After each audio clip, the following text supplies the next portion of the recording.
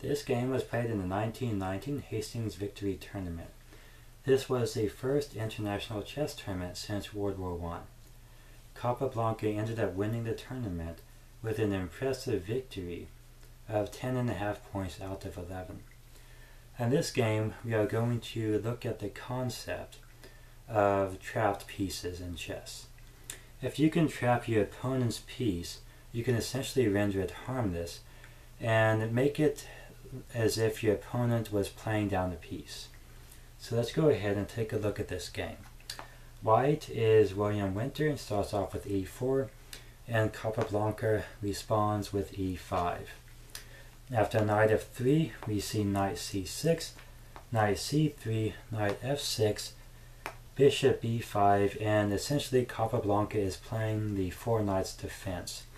He responds with bishop b4, and we get this very symmetrical type of position.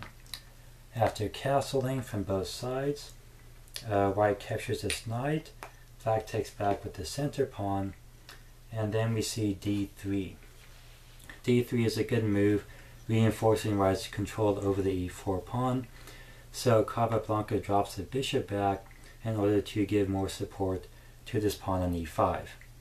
White responds bishop g5, h6, bishop h4, and then we see c5. And here essentially Capablanca is hoping that Winter plays knight to d5 because he is then able to trap white's bishop on h4. c5 is also a good move because it helps black control the center and prevents white from gaining too much space there.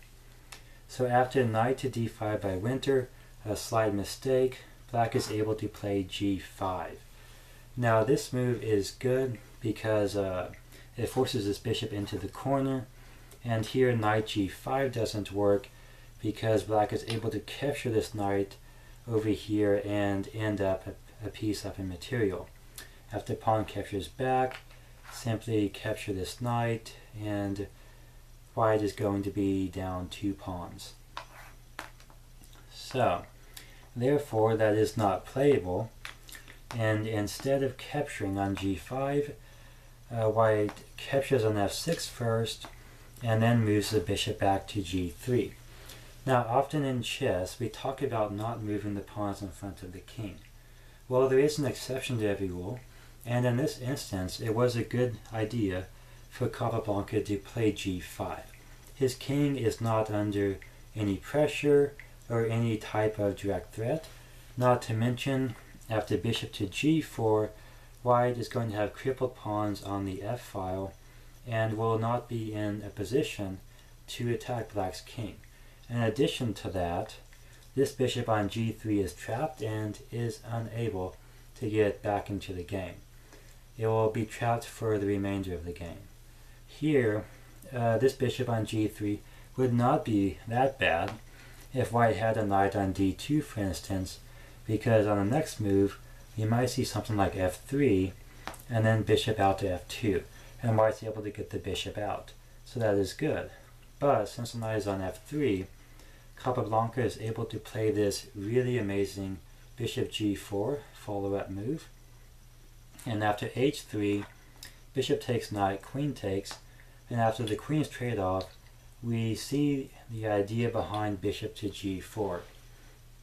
Essentially, these double pawns on the f-file is going to make it even harder for white to get this bishop out because he's not able to play f2, f3.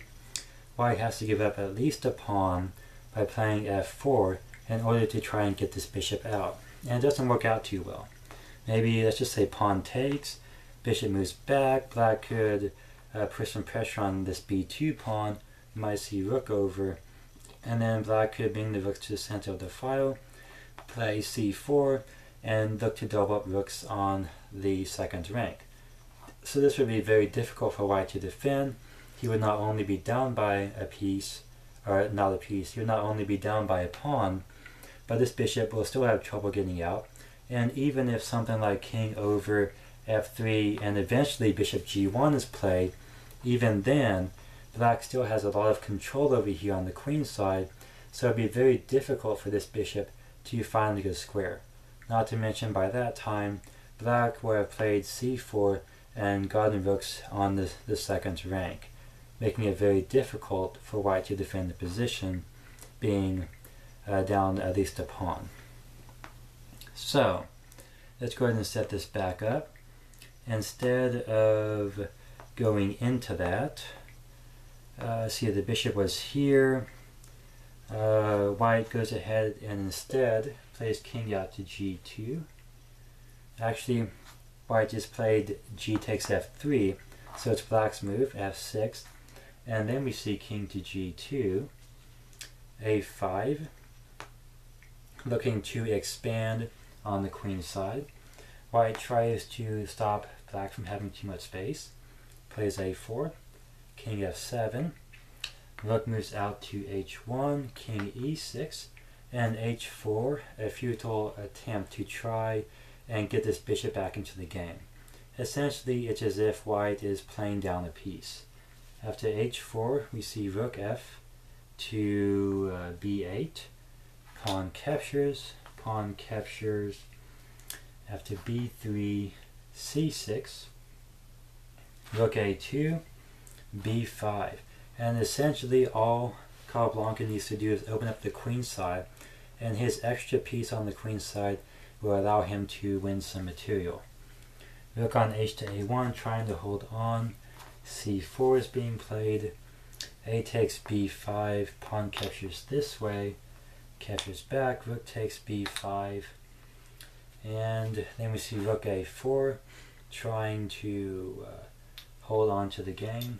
Rook takes b3, see d4, rook out to b5, rook c4, rook b4, and then we trade off another set of pawns, and we can see here that black has enough material to win. He is simply up a pawn here on the queen side.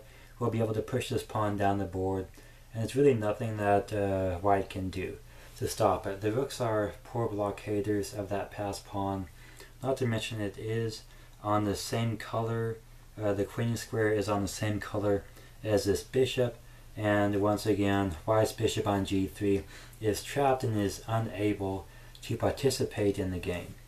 So thank you for watching, and this was a really famous chess game played by Capablanca in the 1919 Hastings Victory tournament. This is a very important tournament, and this game illustrates the concept of a crouch piece, how to take advantage of it, and how to try and avoid it from happening. Thanks for watching.